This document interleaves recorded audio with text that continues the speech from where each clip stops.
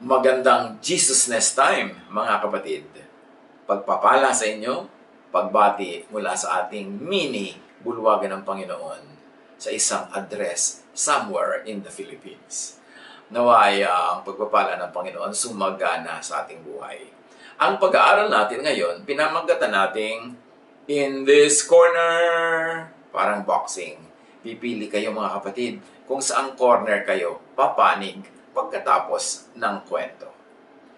John 8, 1-11, ang walang kamatayang kasaysayan ng babaeng caught in the act of sin. Jesus went to the Mount of Olives. Early in the morning, he went back to the temple area. The people all came to him, and he sat and taught them. Parang magnet si Jesus, attracted sa kanyang mga tao, lalong-lalo na sa kanyang mga katuruan. So, nag-assemble sila para makinig ng katuruan. So, it was a lecture, a theory class. Makikinig sila, magtatanong, mag-i-interact. But what they did not know was that it was also going to be a laboratory class. Yun ang susunod. It was a class to follow the lecture, the theory class. At eto na ang laboratory, ang application ng mga ipinagtuturo ni Jesus. The teachers of the law and the Pharisees brought a woman that they had caught in bed with a man who was not her husband. They forced her to stand in front of the people. Nakita ninyo itong brand of religiosity ng mga Jewish people na ito? This religiosity is intrusive. Nakikialam sa buhay ng may buhay. Invasive. Pumapasok kahit sa bahay ng may bahay para makita nila ang mga private eksena na ganito. This religiosity is coercive, forcible, violent. Sino naman ang iibig na sumali sa ganitong uri ng relihiyon? Na pagkasali mo, binabantayan ka, binabato-bato ka, pinopolis-polis ang buhay mo, pinapakialaman ka sa iyong private space and private time. But this is what was happening during the time of Jesus. Kawawa ang mga tao na kaanib ng ganitong relihiyon. Wala na silang ginawa kundi mag-offering, mag-abuloy, tapos kung bantayan sila, gano'n na lang, at kung sila iparusahan at ipahiya, gano'n na lang. They said to Jesus, "Teacher, this woman was caught in the act of adultery." How would they catch this woman in the act of adultery, but in the privacy of her own house? This religiosity is sleuthing, pakialamero, mapanghimasok, intrusive, invasive, abusive. Kaya awang-awa si Jesus sa mga Israelita na nasa ilalim ng anino ng templo, nasa ilalim ng law of Moses. Wala na silang mga human rights, wala na silang mga liberties, lahat pinanghihimasukan, idinidikta ng templo. At sa pagpapatuloy ng mga nagsasakdal, the law of Moses commands us to stone to death any such woman. What kind of religion is this that will stone to death people who fail meeting the requirements of the religious law? But that was what was happening. Tumigas ng tumigas ang puso ng mga Israelita. Hindi na sila na-offend na may namamatay. Hindi na nila din naramdam. Hindi na sila nasasaktan. Naging manhid na sila sa dugo. Kasi lagi na lang silang may binabato hanggang mamatay. The law of Moses, carved in stone, is an exhibit here. Inukit sa bato, batong matigas, batong malamig, batong hindi dumarama o nakakadama o walang pandama. But this is the law of Moses carved in stone versus the law of love that Jesus was preaching. Remember, the people were assembled to hear Jesus teach. And of course, the main teaching of Jesus was love, freedom in God, kindness, goodness, compassion, mercy, kindness, neighborliness, carved in the human heart, in the heart of flesh, not in stone. Kaya gano'n na lamang kung pagalitan ni Jesus ang mga Pharisees, ang mga teachers of the law ng panahon niya, na walang ginawa kundi pahirapan ang buhay ng mga tao. Tulad ng sa Matthew 23:23. Woe to you, teachers of the law and Pharisees, you hypocrites! You give 1/10 of your spices, mint, dill, and cumin, but you have neglected the more important matters of the law, justice, mercy, and faithfulness. you should have practiced the latter without neglecting the former. Sabi ni Jesus, lagot kayo, kawawa kayo, mga teachers of the law and Pharisees, mga mapagkunwari. Ang galing-galing nyo sa mga pang-ibabaw na pagsunod sa law, pero yung pang-ilalim, yung importante, yung pang-sa-puso, wala kayong kwenta. Failure ang inyong grade. At parang sinasabi ni Jesus, oo, naroon na ako. Gawin nyo yan, yung mga tenth na yan, yung mga donation nyo na yan, yung mga tithing nyo na faithful. Nandun ako, good. Pero huwag namang yan lang ang ginagawa nyo. Tapos bagsak kayo sa kabaitan, sa kabutihan, sa pagiging maawain. Kaya sa Ezekiel pa lang, matagal pa bago dumating si Jesus. Sinasabi na yan, Ezekiel 36:26, I will give you a new heart and put a new spirit in you. I will remove from you your heart of stone and give you a heart of flesh. This is a foreshadowing of the grace of God that was to come through Jesus. Bibigyan ng bagong puso, ng bagong wine, kaya kailangan ng bagong wineskin, ng bagong kaisipan, kaya kailangan ng bagong korte ng utak. Bibigyan ng bagong spirit through the spirit of love of Jesus and the Holy Spirit. At aalisin daw yung heart of stone. This is the law carved in stone, the law of Moses. Aalisin at ang ibibigay daw is a heart of flesh, a heart that is soft, beating, full of life, and full of love. Tuloy sa kwento ng isinasakdal na babae nitong mga teachers of the law and Pharisees.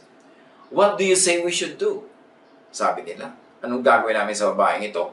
Kasi sabi ng law of Moses, ang ganyang crime, dapat babatuhin hanggang mamatay. Ha? They were saying this to trick Jesus. They wanted to catch him, say something wrong, so they could have a charge against him. Dalawa lang naman ang pwedeng isagot ni Jesus sa akala nila. Batuhin ninyo. Kasi yan pala ang sabi ng law of Moses, edi sundin natin ang law of Moses. Batuhin nyo hanggang mamatay. Pag sinabi yun ni Jesus, hindi siya maisasakdal laban sa pagsuway sa law of Moses. Pero may masasabi laban sa kanya. Ay, hindi naman pala talaga siya loving. Akala ko ba loving siya, pero bakit papabayaan niyang merong batuhin hanggang mamatay? So, lose-lose. Kahit anong piliin ni Jesus, parang talo siya sa usapan. Isa itong patibong, isang trap. This is an entrapment, not a question for enlightenment.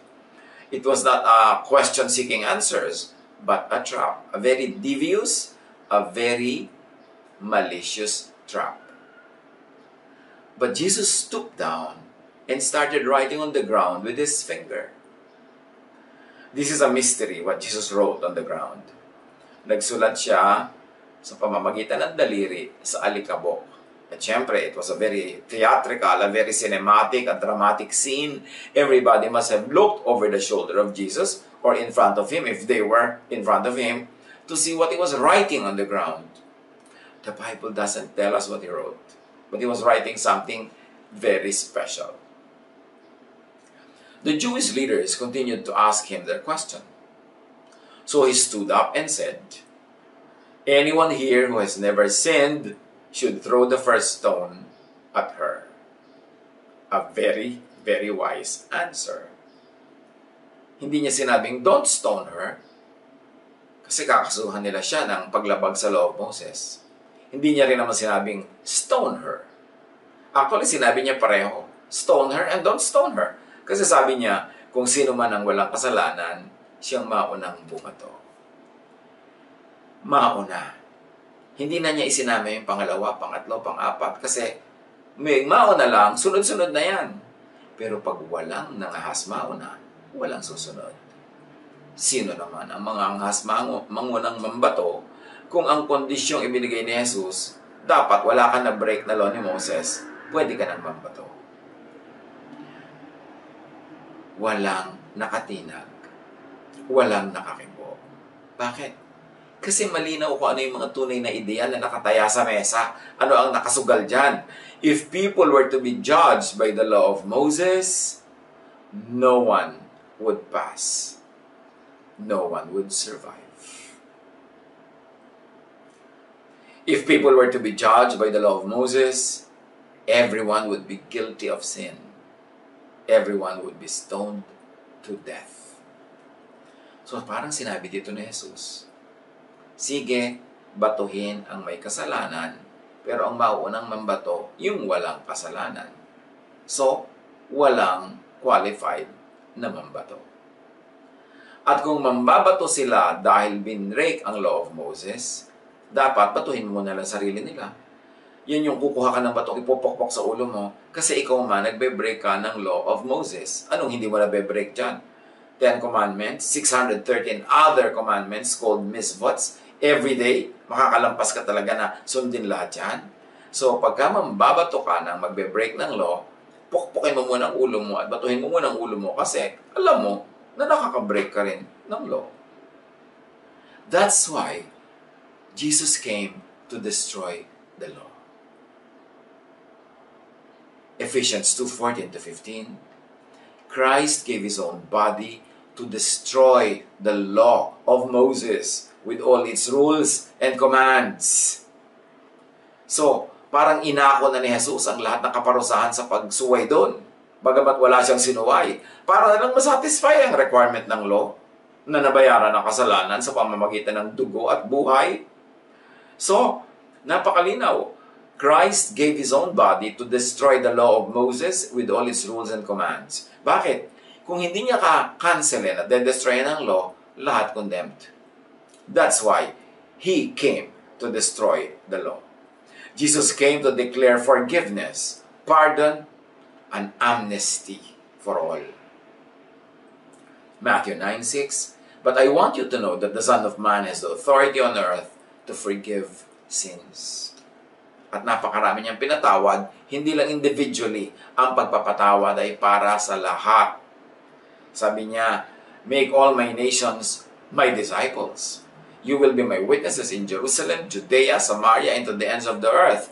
Ang dinala ni Jesus na kaligtasan, ang dinala niyang pagpapatawad, ang dinala niyang amnesty, hindi lang para sa mga Hudyo, para sa lahat ng tao sa buong mundo na napailalim sa law of Moses, wittingly or unwittingly, willingly or unwillingly, or yung mga hindi napailalim sa law of Moses pero napailalim sa similar laws.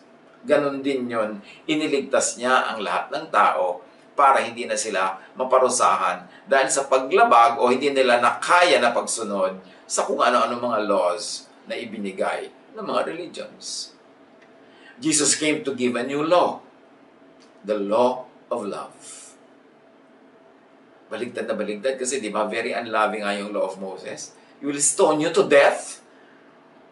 Yung mga ibang later civilizations naging mas maawain ginagawang lethal injection o electrocution para mas mabilis. Pero yung stoning to death, isa-isang babatuhin ka hanggang magdugo ka at maubos ang dugo mo, mabasag ang bungo mo. Wow! Hindi yun madali. Saan ka kukuha ng tigas ng loob at tigas ng puso para sundin ang religious teaching na pupatay ka ng kapwa? At ganyan ang nangyari sa kanila. That's why Jesus came to destroy the law and to give a new law. John 13:34, a new command I give you. Love one another. As I have loved you, so you must love one another. Hindi niya sinabing stone one another to death. Baligtad, love one another. And yet, anong ginagawa ng maraming religions ngayon? Kahit yung mga sinasabing Christian religion sila, they are stoning each other. Maybe not to physical death, but unto spiritual or emotional death. Ang sabi ni Jesus, no, don't stone each other. Love each other. Gaano kahirap yun maintindihan. Bakit batuhan pa rin ang batuhan ng mga Kristiyano ngayon? You know why? You and I know why. Kasi maraming Kristiyano, ang puon si Moses, hindi si Jesus. Ang law nila, law of Moses, not the law of Jesus, the law of love. Akala nila Christian sila, pero actually, Moses sila. Ano kaya ang tawag? Kung sumusunod kay Christ ay Christian, anong tawag sa sumusunod kay Moses? Kasi maraming Christian ngayon, Christian sa pangalan. But in practice, Mosesness ang kanilang prinsipyo at doktrina sa buhay. Parang hindi dumating si Jesus.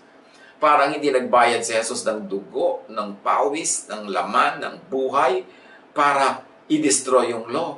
Yung pang nagsasabing sila ay maka-Jesus, Kristiyano, yun pa ang lumalapas tangan sa kamatayan ni Jesus na ibinayad para na i-destroy ang law kasi sila pa ngayon ang promotor ng law. kabalingtunaan, kabaligtaran. Akala lang Christian, pero actually, Mosesian. Kung may ganun mang word na inimbento lang natin. Sa pagpapatuloy ng kwento, then Jesus stooped down again and wrote on the ground. So, 2 beses siya nagsulat. Apparently, what he was writing on the ground was what made the people realize their mistake. Was he writing the sins of everyone present based on the law of Moses? And therefore, na-realize silang hindi sila pwedeng mambato? Or was Jesus writing the new law? Love.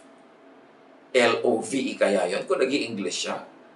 Yung kaya ay Greek, yung kaya ay pictogram, korting puso. Ano kaya ang isinusulat talaga ni Jesus? Whatever it was, that disarmed the very violent mob.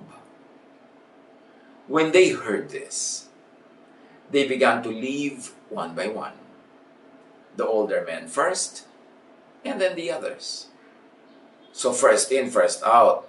Yung older, yung mas may authority, yung mas pinangungunahan ng conservatism, sila ang naunang nagbitaw sa kanilang mga batong hawak-hawak at pupwit-pwit na umuwi. Parang asong bahag-bahagang buntot, nag-alisan silang tahimik na tahimik kung ano ang iniyabang-yabang, iningay-ingay ng kanilang pagdating. Siya naman silang tahimik na mga nag-alisan kasi nangapahiya, nawala ng lakas ng loob, and who knows, baka na-touch spiritually.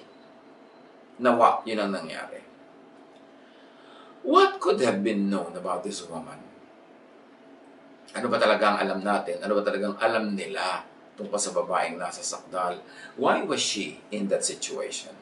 Did anyone bother to know that? Ngayon, sa churches, pag may nachichismis na sinner, immoral, etc., etc., do church people bother to know why? Bakit inabot ng mga tao ang sitwasyon nilang ganon? Does anyone bother? O agaw-agawan sa pagpipiesta sa mga chismis? What could have forced that woman into such a situation? Alam nga namang bata pa siya, ambisyonan niya na maging adulteress. Alam nga, kung naging prostitute man siya, hindi sinabi sa atin kung profession niya yun, malamang yun. Pero kung naging profession man niya yun, alam nga namang yun ang inambisyon niya maging profession ng bata pa siya. Sigurado naman, nung bata pa siya, pag tinatanong siya, uy, anong gusto mo mangyari sa buhay mo? Sino siguro sabi ng babaeng ito, gusto ko maging stewardess, gusto ko maging fashion model, gusto ko maging doktor, gusto ko maging attorney, kung sa panahon natin yung tanong. Siyempre, hindi mo naman aambisyonin na mapariwara at mabato ka hanggang mamatay at magtago ka buong buhay habang ginagawa mo ang kailangan mong gawin sa buhay. Naging biktima lang siya. Sa buhay ngayon, pagka ba meron tayong tinatawag na immoral, sinner, hindi naman natin naiisip kahit papaano na ginusto kaya niya magkaganyan. Siyempre, may mga dahilan kung ba't siya nakarating sa ganyan. Do we even attempt to understand people? Did the mob care to know? Did the mob care to treat her as a victim? And where is the man? Sabi, she was caught in bed with a man who was not her husband. Bakit siya lang ang kinaladkad? Nasaan yung lalaki? Pwede ka bang magkaroon ng adultery na mag-isa? Only the woman is shamed. Only the woman is going to be killed. Where is the man? And there's an original command nung panahon ni Moses. Pag kami nahuli ka na adulterous activity ng isang babae at isang lalaki, both of them shall be stoned to death. But the men of Israel found a way to revise that law. At nung panahon ni Jesus, ang natira na lang na nire-recite, itinuro-turo, yung babae na lang ang babatuhin, na puwera na yung lalaki. Pati yung mga Israelites na yan, na iniiba nila yung batas, iniiba nila yung scripture. Anong akala nyo? Lagi yung original, lagi yung buo? No, they are manipulating the texts. Mag-research kayo. Kasi ang original command was to stone to death both the man and the woman. Now, ang kinukot na lang nila, woman na lang ang i-stone. Hindi totoo na napaka-faithful nila sa scripture. Yung makapangyarihan, and in that case, the men, were always manipulating the scripture to suit them, to be beneficial to them. Kaya ngayon, babae na lang, parang until more recently, yung mga news sa mga TV natin, ire-raid nila yung mga prostitution dens, ire-raid nila yung mga lugar na may mga ganitong uri ng transactions. Yung mga babae lang ang nire-raid. Yung mga babae ang halos hubad-hubad na hinihila nila pasakay sa mga jeep, nagtatakip ng mga mukha nila, nagja-jacket, yung buhok ay tinatakip sa mukha. Dahil sinishame yung women. Ang tanong, nasan yung men? Pwede ba naman na mag-prostitute yung babae mag-isa? Siyempre, mayroong customer. Bakit puro babae na lang ng babae ang lagi nilang pinapahiya? Ganon ngayon, ganon noon. Sa palagay nyo, galing sa Diyos yung ganong batas? Babatuhin ka hanggang mamatay? O kaya, biglang isa na lang babatuhin, yung babae na lang, lalong kaduda-duda yun. That's why Jesus came to destroy the law. Because the law does not really reflect the true image of God. Sa pagpapatuloy, Jesus was left alone with a woman standing there in front of him. With the religious mob gone, the atmosphere of compassion was obvious. It was now an atmosphere of kindness, not the atmosphere of violence and unkindness. An atmosphere of love, of understanding, of acceptance. Yun ang dapat climate sa church. Pero yan ba ang climate sa church natin? Itanong. He looked up again and said to her, "Where did they go? Did no one judge you guilty?" She answered, "No one, sir." Which really meant, no one was qualified to stone me to death. Ang kapal-kapal nila, gusto nila ako stone to death. Yung pala, nung tinanong kung sino ang walang kasalanan, walang makakabato, may kasalanan din sila lahat. Lahat makasalanan lang. Ang dami-dami naman talagang kasalanan kung tutuusin mo under the law of Moses. Pero ang mga religious people, may mga favorite batuhin na kasalanan. Especially yung mga kasalanan na may kinalaman sa sex, sexuality, na tinatawag na immorality, yung mga kasalanan na may kinalaman sa idols and idolatry, lagi nila yan na pinangkikikilan, ano?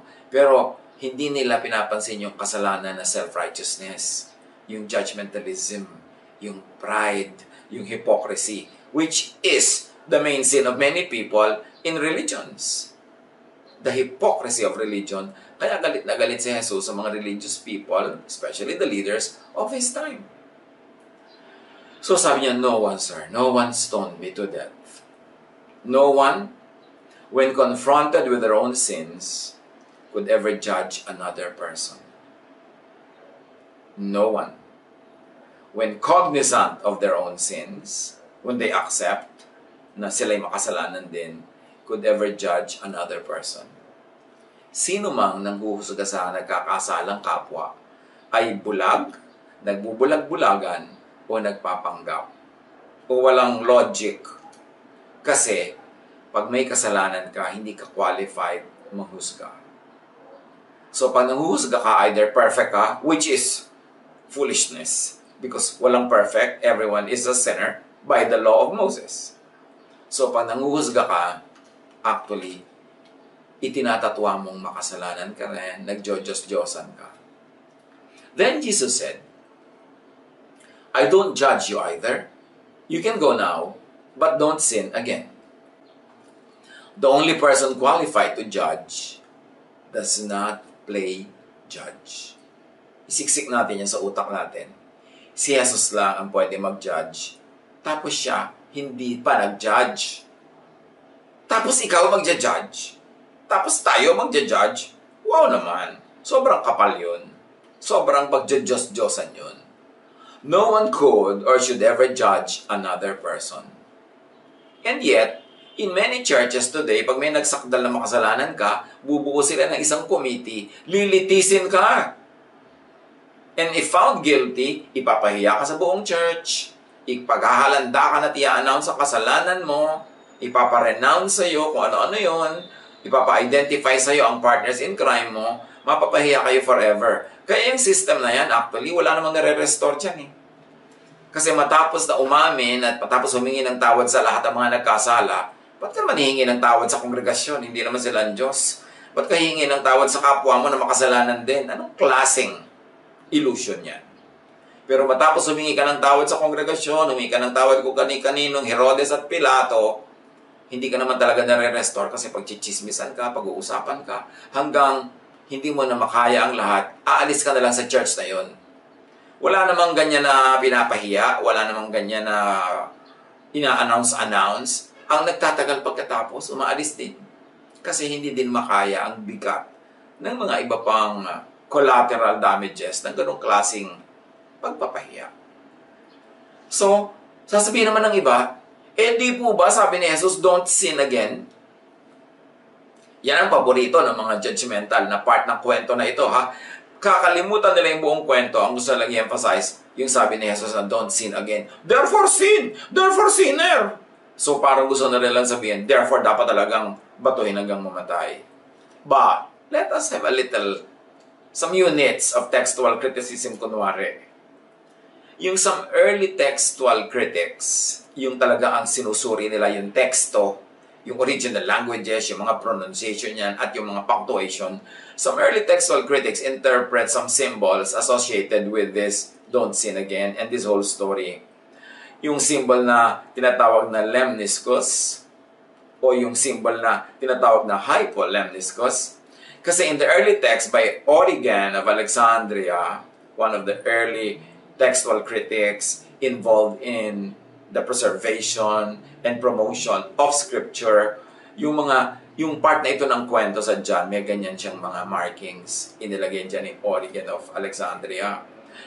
Many scholars think that this suggests that that story was not part of the original gospel. Because the symbol suggests na dagdag ang kwento. Meanwhile, yung kabaligtaran naman ng ibang teorya, others believe that the story to be part of the original gospel but was at some time removed by some concerned men from Scripture. So, sabi nila, may mga ganyang marka-marka kasi hindi naman talaga kasali ng original story ang kwento, siningit lang yan. Sabi naman iba, no, kasali talaga yan, pero may nagtanggal ng mga men, tapos ibinalik lang uli, kaya nagmukhang isiningit. So, sino ang nagtanggal? Sabi nila, those who feared that their wives would use the story as excuse for infidelity. Kasi parang, yung mga conservative talaga are not happy with this kwento. So, sabi nila, ay, naku, baka gamitin niya ng iba para magkasala, para magkaroon sila ng license magkasala. Parang napakaluwag naman ni Jesus, hindi niya ipinabato. Dapat ibato. Dapat batuhin. So, may nagsasabi na may nagtanggal muna ng kwentong ito from the book of John. Dahil yung mga men natatakot na gamitin ang mga wives nila ito para magtaksil. Meron naman nagsasabing, yes, tinanggal, pero ibinalik din kasi kailangan talagang ibalik yan. Kaya nung ibinalik, nagmumukhang isiningit lang. Kaya may mga ganyang mga punctuation marks si Bulwagan. At ang sabi nila, kaya ganyan yan sa takot ng mga men na ma-abuse. At sila ay mapagtaksilan. At ibinalik daw na yan. Pero later ibinalik sa tamang lugar ang kwento, but not without the don't sin again added. By nervous menfolk who controlled religion, who controlled society, masalimot ang kasaysayan ng text. Pero may mga nagsasabi na yaang don't sin again, that is the addition inserted by nervous men that women might use the story to be a license. Whatever it is, suriin ninyo. Kasi bagay ba doon sa buong kwento, matapos ipakita natin ang kabaitan ni Jesus, kinansel niya yung law, matapos yun, sasabihan pa rin niya yung babaeng don't sin again. In other words, sinful pa rin. So sinful pala, wakit niya hindi pinabato. So, pag-aralan yung issue na yan. Because the text in Scripture was that always untouched by pakikialam, by editing, by reduction, at sa pakikialam ng mga translators. No? Lalong-lalo na, bago yan nakarating sa kanyang format that we know today. Hindi naman nabuo yung format na yan until about the 3rd century. So, from day 0, from Jesus, until the 3rd century, maraming scriptures, maraming kwento, maraming Christianities, at maraming Gospels. Noon lamang nagpabuo ng isang album, itong si Emperor Constantine, at ito ay sa pamamagitan ng scholarship at pangunguna ni Eusebius, nabuo yung tinatawag natin ngayong 27 books na kilala natin. Yes, mula nung pinablish ni Constantine, yes, mula nung kinolekta ni Eusebius at ng mga iba pang involved, yung tinatawag ngayong New Testament, mula nun, hindi talaga yun na iba. Kasi yan ang naging official document by acceptance and by, of course, by imperial power nung simula. Pero bago yan nabuo, maraming scriptures, maraming gospels. So hindi yan nasingitan na ng kung ano-ano after nabuo, pero bago yan na-finalize, it was not always safe from meddling by people who had vested interest. Kaya mahalaga textual criticism. Mahalaga yung Jesus filter. Lahat ng katuruan dyan, palampasin sa Jesus filter, kung alin ang lalampas sa alam natin na established truths about the teachings of Jesus, the character of Jesus, and the mission of Jesus, yun ang ating talagang pag-aralan at ipangaral at ipamuhay. Pero yung iba dapat suriin, lalo kung nakaka-oppress, nakakapagpahirap ng loob, nakakasakal, baka isiningit lang uli yan ng rejudaization. Kasi alam naman natin na pagkatapos si Jesus ang pumunta sa Ama, ang mga church leaders nagbalik ng maraming mga Jewish teachings into the church. Kaya hanggang ngayon, magkahalong Jewishness at saka Jesusness ang teachings sa church. Kaya nakakalito. Magiging masungit ba ako o mabait? Mambabato ba ako o hindi mambabato? Kasi nga nakakalito. Kaya dapat gamitin ang Jesus filter. Nung na-establish na ngayon yung text, binilang pa yung mga number ng mga sentences para wala ka talaga maisingit, mahirap na talaga magsingit. Sino naman ngayon ang nakikialam sa meaning niyan? E di syempre, preachers, teachers, interpreters, theologians, sila na ngayon ang nag-a-assign ng meaning ng mga text. Kaya isang text, kuminsan ang daming meaning. Pagka maraming theologians na nag-interpret, once more, dapat tayong maging mapanuri. Hindi ka dapat lulunang-lulun sa sinasabi ng teacher, ng preacher, ng theologian. Sa line mo na naman sa Jesus filter. Because Jesus is the only standard of truth when it pertains to the Bible. Kaya importante na laging nag-a-apply tayo ng Jesus filter. Masalimuot ang text. Ano mang salimuot yan? Nasa ang side ka ba ng usapin? Kung yung John, yung ay kasali talaga yung kwento o hindi kasali o isiningit. Yung don't sin ay nandun talaga o isiningit o hindi. It doesn't matter now. What really matters is the lesson. Do not judge others. Yun. Hindi ka magkakamali pagka yun ang pinanghawakan mo. Kasi yan ang central teaching ni Jesus. Do not judge so that you are not judged. Matthew 7:1, do not judge or you too will be judged. So, di ba ang title natin in this corner? So, isipin natin, boxing. In this corner 1, the religious mob. Yung mga mambabato, nandun sila sa isang sulok. Babatuhin to death ang woman caught in the act of sin. And on the other corner, in this corner 2, the woman caught in sin. Tanong, kaninong side tumindig si Jesus? Kaninong side ka titindig? Will you judge? Will you stone to death? Or just stone to hurt, not to kill? Will you still stone? Mag-isip-isip. Kung magiging Kristiyano ka, maging Kristiyano ka talaga. Kung makamoses ka, maging makamoses ka. Pero hindi pwedeng paghaluin yan.